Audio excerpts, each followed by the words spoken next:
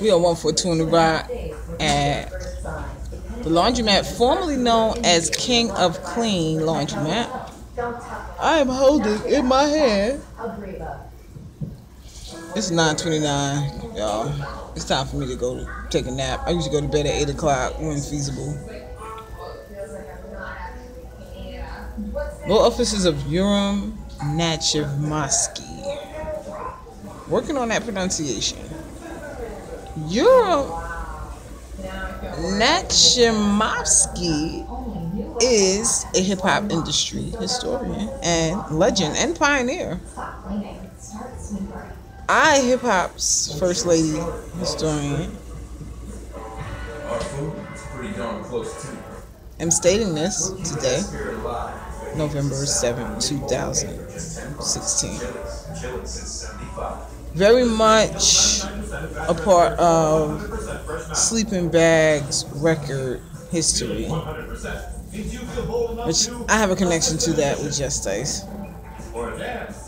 Never forget that jam back in 1987. It was probably Kool G Rap and Polos, one of their first shows. They were tight on the stage.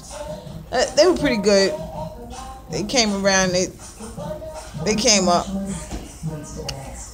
So, in closing, I was speaking first at the Advanced Baptist Church on 142 in Rockaway, and I began informing of Shakim Allah, my brother Mark Perry King, some of his going-ons on Rockaway Boulevard prior to him being murdered in Virginia.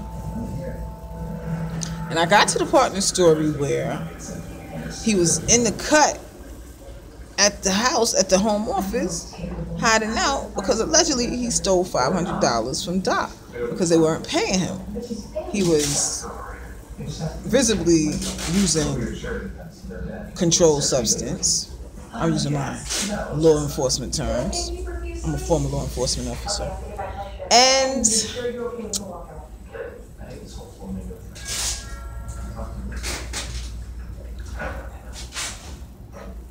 there were threats of a Molotov cocktail being thrown through the front window of my home, which never happened. My cousin, Little Beef, and some other relatives had to go up and speak to Doc, who is now deceased, who worked allegedly for Tony Montana, Tommy Mickens, who now does physical therapy. By the way, I'm not impressed. You want to impress me? You make a statement to all of the families that you affected, including my nephew, Kasim, who's been incarcerated 3 times, who apparently is trying to be like his dad, suffered a lot because his father wasn't alive. My brother first saw Tommy Mickens on Rockaway Boulevard at age 19 with a Maserati with butterfly doors. He just knew he was going to be this big drug dealer. Instead of idolizing like a doctor or a politician, you idolize Tommy Mickens. Mark Perry King, Shakim Allah, who apparently was idolizing Tony Montana, a movie character. Come on, like, we have to idolize people that are doing something, not a movie character. That's not even a real person. Like, come on, are you kidding me? Like, Chris Gotti and Irv Gotti. Like, why you idolize people that's not even your culture? And they're not doing anything in the community. Idolize Frederick Douglass or W.B. Du Bois. Jeez, what's wrong with you brothers? Back to the end of my story. So now, Renee, who was a girlfriend of Glenn Miller, who ran the basketball tournaments in Ajax Park. This was like 1986, 87. Decided her and Renee Matthews, I'll give the name, were going to come to my house because allegedly I had heard that Renee Matthews was using crack up in Ajax. Roughneck, she was hanging up with an Ajax. And when I moved to this side of town in 82, I had already known that the young women carried guns. Not like American 118 where I was from. I mean, you might have had a few, but it wasn't a norm. You know, we were more BAPs, you know, black American princesses. Our dads just gave us money. We went shopping every week, and, you know, we had boyfriends.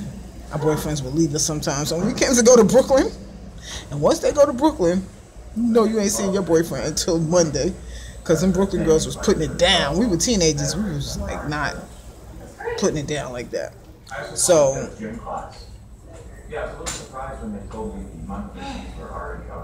Renee Matthews and Renee and 7 other girls came in Glenn Miller's car.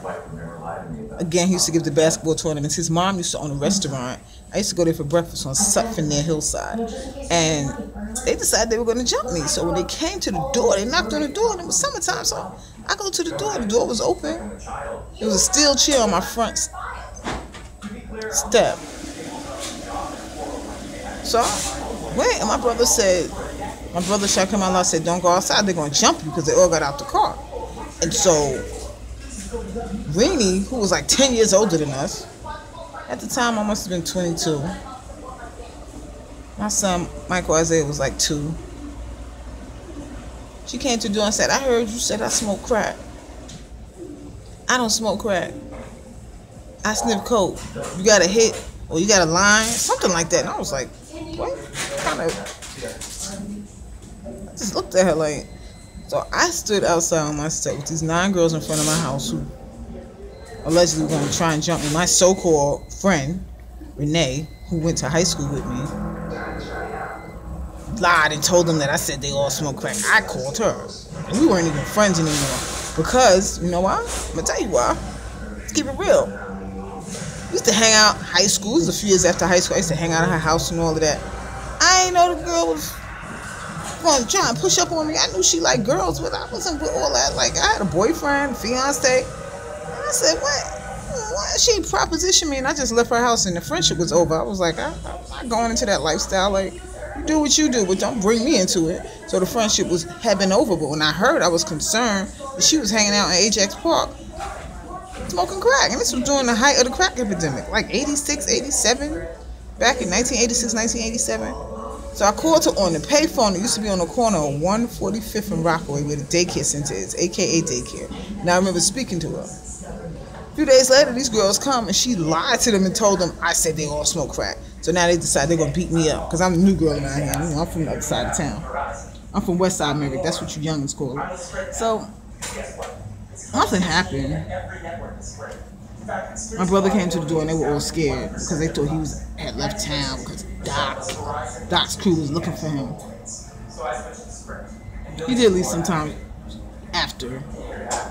His girlfriend sent money for him or something, and he went to Virginia and started a family and started a life there.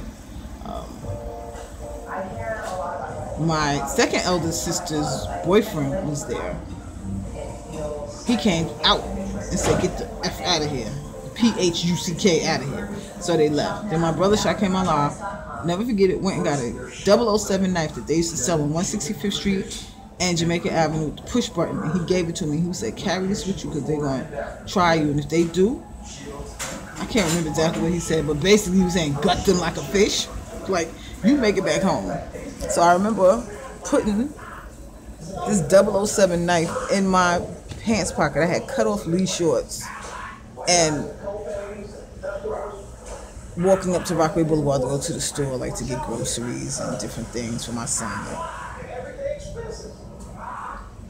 And I remember my brother leaving, and Doc's crew had some contract on his head, and me carrying my son Michael Isaiah, the famous photographer, Michaelissiah. I'm his momager, on my hip, over to Advanced Baptist Church, and telling them, you're not gonna kill my brother. And they kind of looked at me like, you know, I was out of my mind. That was about 1987. Unfortunately, my brother was murdered in 1991. I'm still here. I'm about to launch his social media for his children, Kasim, Tamiko, Marquita. Because he's always with me. He taught me not to be afraid. He taught me to be happy, have fun, and stand up for myself. My brother Shakim Allah, he was like a father to me, and we were the same age. He'll always be with me. Mark Perry King, all day, every day. Shakim Allah 142 on Twitter. SHAKIMALLAH 142 on Twitter. You know who it is? Little hood stories, little neighborhood stories, little middle class children trying to be gangsters. They're not gangsters. Middle class. You're from the first black middle class in New York City. SouthSide, Jamaica, Queens. It's your girl, the Queen, MC Juicy E, Juiccie, is on Twitter. MC Juicy E is on Twitter. It's a legendary pioneer, Queen MC EvaMarieKing on Twitter, Facebook, and Instagram. EvaMarieKing.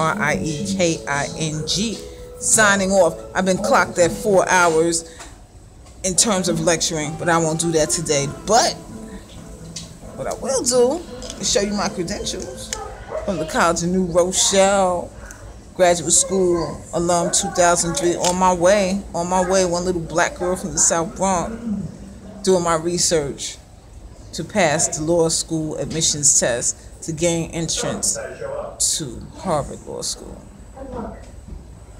I am sorry about last night. 40 years and counting, and they said it couldn't be done.